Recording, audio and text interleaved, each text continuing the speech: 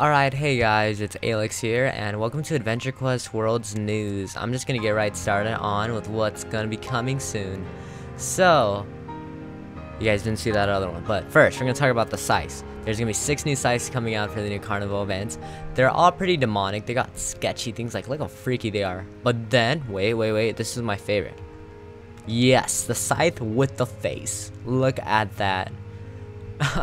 It's so awesome. It's so out of place with all the others, but yeah, this is what's coming. I like it. Another thing coming is also for the Carnival event, which is coming next week. This is gonna be part of it, which is really cool. It's a new concept. I am speculating that this could be a new cape that's coming out, but I could be wrong. You guys feel free to think of what this could be. It might be a new monster. It might be, I don't know, man. It just looks awesome, but you can see at the bottom there's a guy down there, so I'm thinking this is some cape, like really cool cape, but we'll see. Okay, so if you guys had done the event last week, pretty much there is a new item which is called the Enchanted Rod of Crease Lightning, which is pretty much just butter. It's literally butter, but what this is it actually has the widest damage range in all of AQW, so this, you know, most people when they try to farm items like Miltonus, Nogath stuff, they want to get those items that do like crazy unstable damage. Well, this is crazy unstable, dude. This is insane. So this thing, if you guys know, it drops from the Chuck Murala and Slash and Crash Ruins, and in which it's pretty crazy. It's strong. You can heal your enemies, but I just wanted to tell you guys that it has one of the widest range. Or it is the widest range in AQW. This was found out by Yoshino. So yeah, credits to her.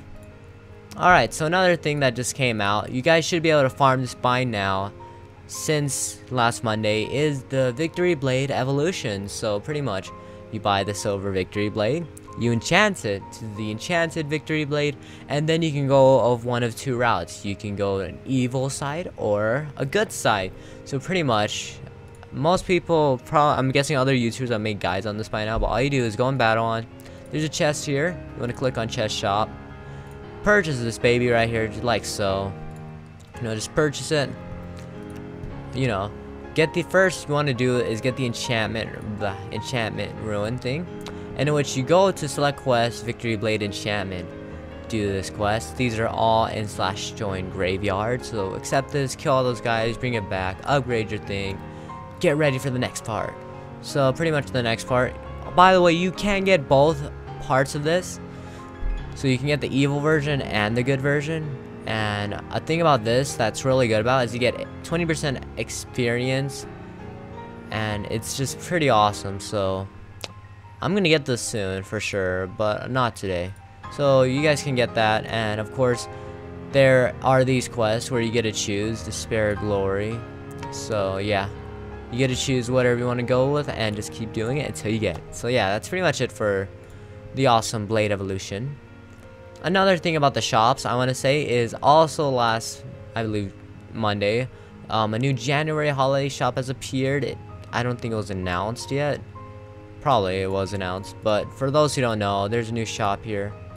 You guys can get some new stuff. So this is brand new. It's for Captain Rhubard's birthday. And of course some returning stuff. So yeah, that's pretty cool. Alright, so another thing is that if you guys remember the thing that I had previously called Gaiamancer, it's actually being called Arcane Stonecrusher. So they changed the name. The artist of making this set called it Gaiamancer, is in which why I named it Gaiamancer.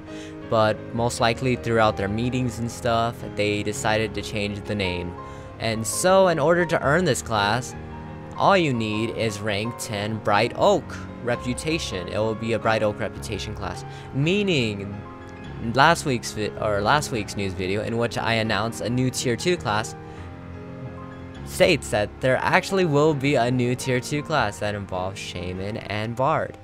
So that's going to be exciting, so we can expect more new classes coming besides this Arcane Stonecrusher.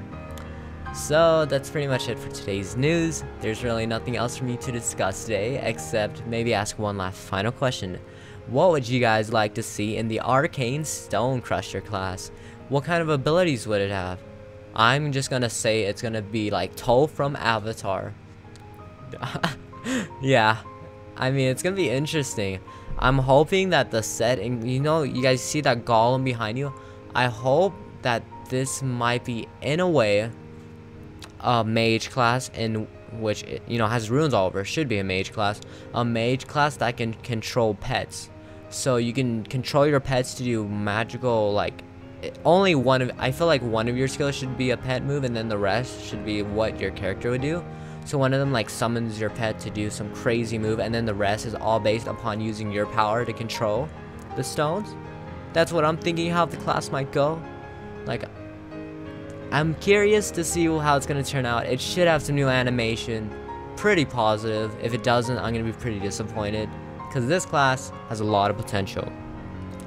Alright, so that's pretty much it for today's news video. Thank you guys for watching. Hope you guys enjoyed, and I'll see you guys later.